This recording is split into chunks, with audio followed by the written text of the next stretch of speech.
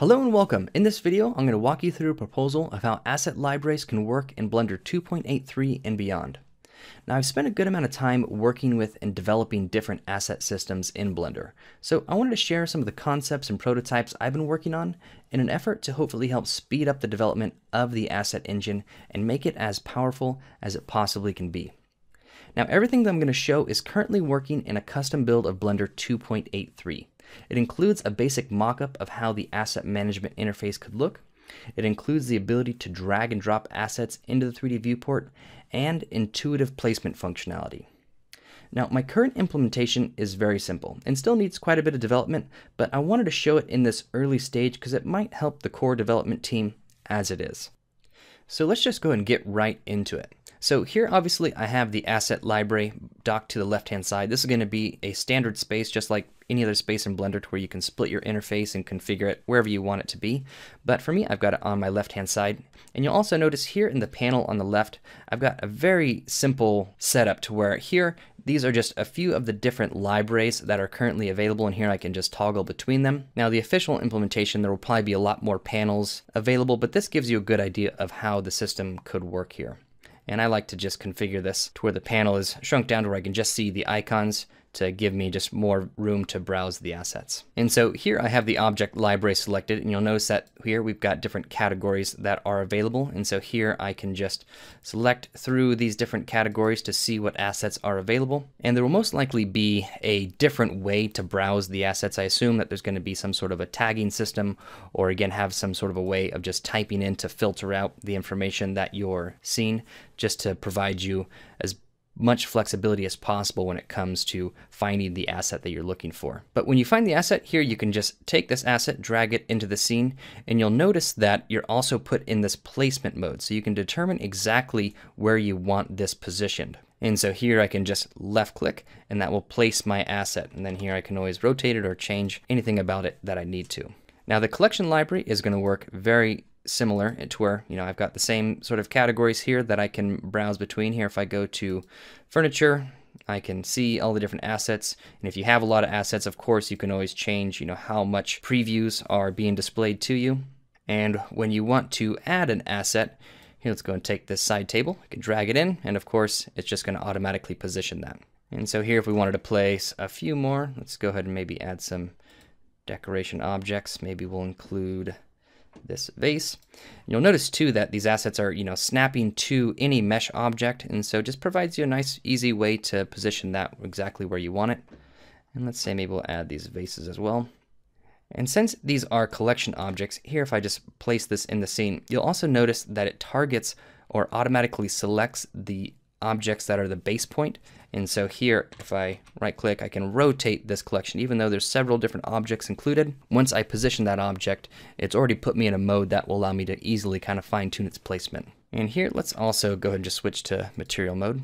Because in order to demonstrate the material library, here, let's go ahead and just add in an object. I'm just going to add in a plane, maybe scale this up a bit. And here, I'm just going to go ahead and extend these faces to create some walls really quick. And so now if I want to assign a material to this object, here let's go ahead and just select a wood floor object. We'll just drag this into the scene. And again, we're just going to left click on our mesh, and you can see that it's just assigned that material directly to that object. But in a lot of cases, you'll have material slots or multiple material slots assigned to one object. And so here, if we go into the selected objects and just create another material slot, and maybe in edit mode, here I'm just going to select these two faces and assign them to that second material slot. And so now let's say we want to add this wall paint color here. You'll notice that since there's multiple material slots, the asset library is asking, what slot do you want to assign this to? And so here we can assign it to the second slot, which does, exactly what we would expect it to do. And then finally, the world library is very simple to where here, let's go and switch into rendered view really quick, and let's just drag in this environment, and you'll see that's going to automatically add the HDR image as the environment. And maybe just for fun, let's just add in a quick sunlight here.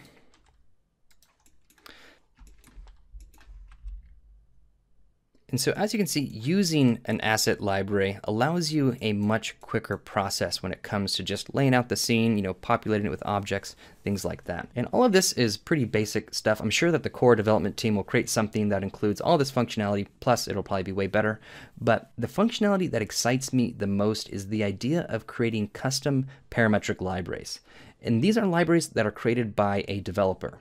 And they not only control how the assets are displayed in the library, but also how the asset is placed and how the user interacts with the asset once it's placed in the scene, providing a very quick and easy way to create specific types of scenes. Now, this is still in very early development stages, but I want to give you a quick demonstration of what I mean. So here, that's this top library here, this scripted library. And so once we select it, we have the ability to see all the different libraries that I currently have installed. And the idea here is that these would be installed just like an add-on is installed, to where once you enable it, you'll have just more options. And so here, if I select the Room Builder library, you can see that this library has several different categories included. And here in the walls category, we just have a couple walls that we can use. But one thing that I want to point out here is that once we drag this asset into the library, you can see that we can determine a starting point.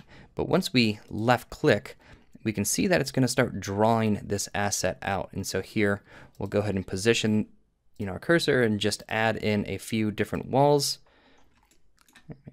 Go ahead and position this. And so you can see that this asset is not just a mesh object, but there's functionality included to allow the user to determine exactly how this asset is going to be created. It's kind of a custom asset that you're creating depending on the placement functionality. And not only that, but now that these assets are in the scene, you can see that I can select each wall segment independently. And so here, if I click on one of these and then right click, we get not only the standard context menu that Blender already has, but we have access to wall prompts. And these are all the custom properties that the developer gives you access to. And you can see that if I change the length of these walls, it's going to automatically adjust all the other walls. We can change the rotation and things like that. And for the final version, there will probably be a lot more options and things like that that are included. But again, all these libraries are parametric, to where you not only have an intuitive placement option, but also you can work with these objects and change their behavior in the scene. And so here also, let's say we wanted to place a door, we can drag this into the scene, and you can see that it's going to automatically snap to the walls that we've created. And then as we left click, you can see that we can, place different openings in this wall. And again, we can escape to get out of that command. And of course, too, since these were all placed with the Room Builder library, if we went back and wanted to change the wall properties, you can see that all of the objects that are associated to that wall are going to move along with it, making it very easy for you to customize your room afterwards.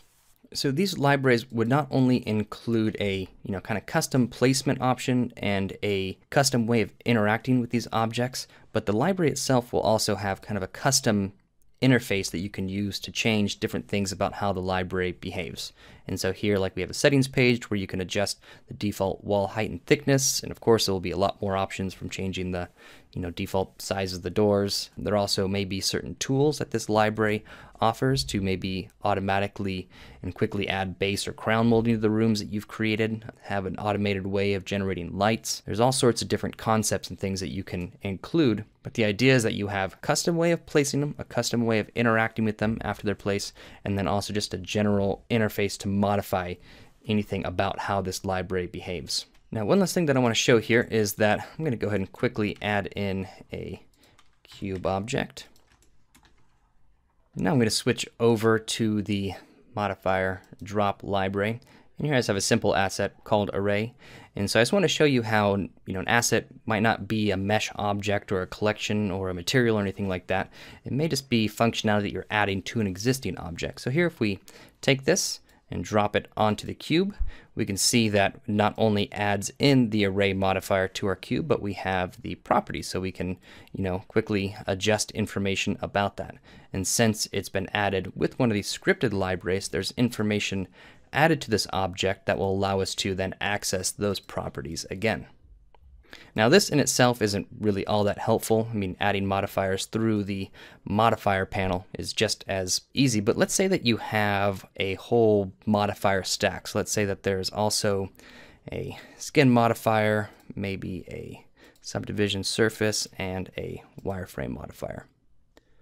So now we have this whole set of modifiers that are included. Let's say we want to save this back to our library. That way we can add this whole setup to different objects in other projects. So now we can go to the modifier drop interface and then save the current modifier stack to the library, which would then generate a preview and again let us to quickly add all that information to another scene later on. Now, for the most part, I want to focus my development on creating these parametric libraries that can be shipped with Blender. So I'm hoping to volunteer my time to help the core development team determine what changes are required in the Blender Python API to make developing these libraries possible. So depending on feedback from the community and what the core Blender development team thinks, hopefully I'll be able to create some more technical information to get these types of libraries included in 2.83 or maybe a later version depending on what happens. But let me know what you think in the comments below. If this is something that interests you, feel free to subscribe to this channel. I'll be uploading more videos and information soon. I'd like to thank you for taking the time to watch this video, and I'll see you in the next one.